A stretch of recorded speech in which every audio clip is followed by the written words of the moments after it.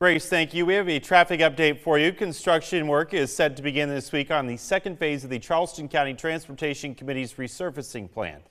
It is a $9.5 million effort to enhance the quality of area roads with 23 miles of resurfacing work scheduled. Throughout the next year, crews will be working all over designated project areas in Charleston County, filling potholes and laying fresh pavement on roads in need of improvements. Those project areas include Hollywood, James Island, Mount Pleasant, Ravenel, and West Ashley. The project is expected to be completed within 1 year, and it's being funded through the state fuel tax.